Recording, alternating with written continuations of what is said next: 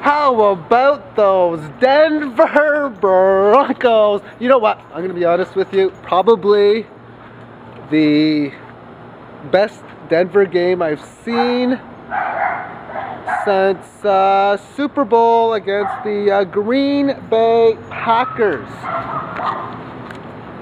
So anyway, apparently in the offseason is part of the whole coaching, I don't know, he's management. We'll say management.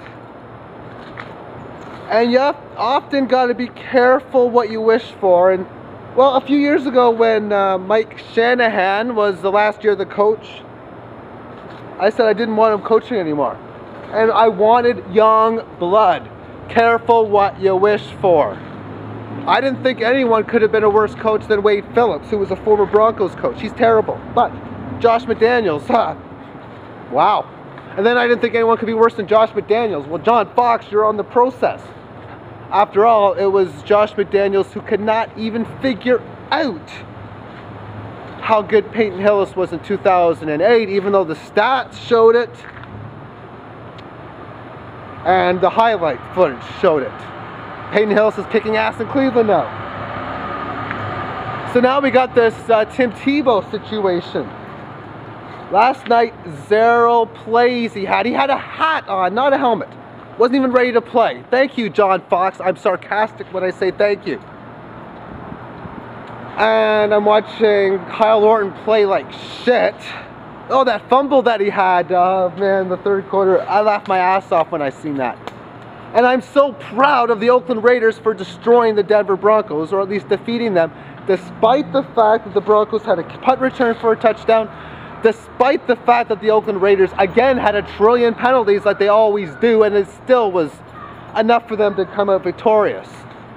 But when are you going to figure out that play Tim Tebow within his strengths? The guy can run. The guy can, it looks like he can throw a little bit. So play him. Literally play him, please. But I don't know what else I want to say. I've enjoyed them getting their butts kicked because for some whatever reason you can't see it. I don't know why you can't see it, but I can. And it was enjoyable to see them get their butts destroyed. I hope Tim Tebow can come in fairly soon and get playing, because he is a high quality talent. Now, I've never ever in my life ever seen a first round draft pick quarterback fail in the league without failing. Meaning, if you look at every failure, Kyle Bowler, Ryan Leaf, David Carr, I can go on Wikipedia and probably give you 20 or 30 quarterbacks who have failed since 1990s as a first round pick. All of them had a chance to play and they failed. All Tebow has done is in his first 13 games last year as a non-starter, he'd come in now and then and do okay.